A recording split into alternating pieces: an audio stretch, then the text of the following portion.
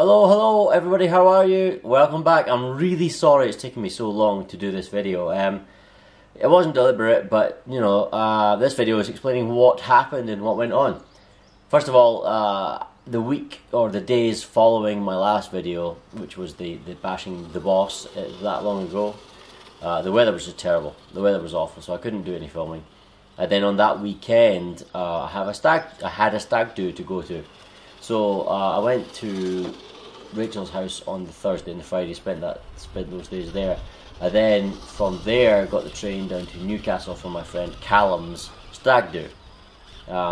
It wasn't really my cup of tea. It's the sort of thing where you do sort of pub crawls and all the rest of it and get absolutely bloated. I don't mind pubs, I don't mind getting drunk or all the rest of it, that's all good fun, but in this sort of establishment, sort of half pub, half clubs, and they're just thumping music and all the dance floors and all that crap, and I just can't be arsed with any of that sort of stuff. It's really just not me. But it was for Callum, and he had a good time, and we all had a good laugh, to be honest, and it was it was a good night. Just like I say, not my cup of tea at all. We did manage to get some really stupid clothes for Callum, as you can see, because he was a stag, and that's just the rules. It wasn't deliberate, but we did actually manage to make him look like the character on Hot Fuzz that gets caught shoplifting. It was a pure coincidence. Somebody pointed that out and said, "Oh yeah, didn't mean that at all." But there you are, Callum looking like an idiot, and then Callum also looking like an idiot stood bolt upright but fast asleep. He was absolutely hammered, although he did bounce back remarkably well after that sort of half an hour nap, or maybe it was longer than that, I can't really remember, but he did quite well after that, so there you are, not too bad. It was a rather heavy night, as you can imagine, but the problem was for me, my immune system took a bit of a hit, because, you know, we were absolutely lashed and up late and all the rest of it. When I went back to Rachel's on the Sunday, I obviously got the train back up, first to Edinburgh, then to Stirling. She'd brought home a virusy thing from work, because she's a receptionist at a doctor's surgery, and you know, I caught that, and then basically when I went home for that entire week following, which was last week as I'm recording this, I had this virusy thing, and it was, you know, nose running like a tap. I had headaches and sore throat, like my tonsils were all inflamed and everything. So that took me a few days to get over that, really. And then when I was better, I didn't really have time to do any filming or anything, because the Alfa Romeo's front near side top control arm was the ball joint on it was knackered. It was squealing and creaking, but it was also making the car track all over the place. It was a nightmare to drive. So I had to go to my dad's house, which he's got all the tools, and we sat and we did that for a day, repaired that. Another job I managed to do for the Alfa was the surround on the Windows control, the Windows switch control on the driver's side, and the finish is awful. It's a sort of soft touch finish that Alfa used throughout the interior, actually, and it gets all tacky and horrible as it degrades over the years. Well, it needed done really badly. So I found out after doing some research on the internet, you could use Vanish Oxy Action, the sort of stain remover stuff. You put 2 scoops of that in a bucket with pretty much boiling water, and you drop this thing in it, and it, over 20 minutes or so, it strips the finish completely. It's amazing what it does. You can just wipe it with your finger, it comes right off. So you strip the finish down, and then what I've done is I used Plasticoat, which I think is awesome stuff. I've never used it before. Sorry, not Plasticoat, Plastidip. I don't know if it's the same thing, Plastidip. If you're unfamiliar with Plastidip, it's cool. It comes in an aerosol can like a paint, but it's not paint, it's like a spray-on rubber finish. It's mental. I mean, it's quite impressive, really. So use that, and the result is great. It's so much better. I'm much happier with it.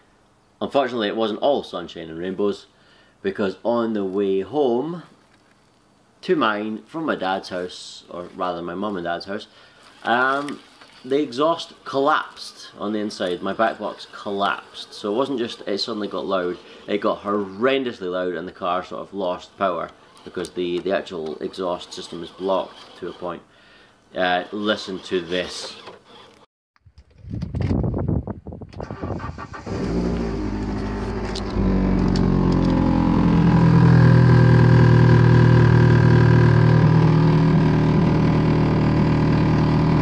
Awful, isn't it? It's really terrible. So I can't really drive anywhere. So if I have to do some filming, I'm going to have to do it within sort of walking distance. Otherwise, I just can't go anywhere. And that's £65 for the new exhaust I really didn't want to have to buy, but there you are. It's needing done. It's not all bad news though. My friend Scott came round on Saturday. This Saturday just gone. Because he's left his Fiesta. He's got a Fiesta diesel sitting at my house because it failed its MOT on emissions, so we were doing some work on it, changing the glow plugs, etc. But we had a really good day. The weather was beautiful on Saturday. We changed the glow plugs over. The smoking that his Fiesta had seems to have been solved a little bit. It still smokes a little bit when it first starts, but it is a diesel. It used to smoke constantly after it started, even when it's warmed up. It seems to have cured that, so we reckon it'll pass its MOT now. So we did that in the morning. Like I say, the weather was awesome, so we decided to go fishing. Went fishing and caught a rainbow trout. First of all, on a, if you're a fisherman, this will interest you, on a Abu Garcia 10-gram Toby. Then I fitted a silver Meps Aglia 3 number 3 spinner and caught a wild brown trout, which is the first time I've ever caught a wild brown trout in my life. I was really pleased with that. We went back to mine afterwards. Unfortunately, Scott actually, he hooked 3 fish. Well, technically he only hooked 2. The second of the 3 was sort of like, it grabbed it and spat it straight away, so I wasn't really hooked. But I don't know if it was inexperience or bad luck, but he didn't get any of the 3. So we went back to mine, had a barbecue, burgers, steak, and the brown trout I hooked. Absolutely delicious.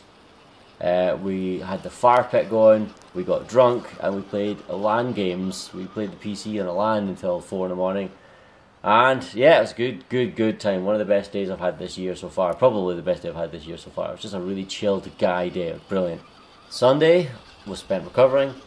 Yesterday I went to my parents' house, got picked up by Jackie and Matthew, had another barbecue. And today I've actually done about 6 hours worth of, I guess, auto electrician jobs.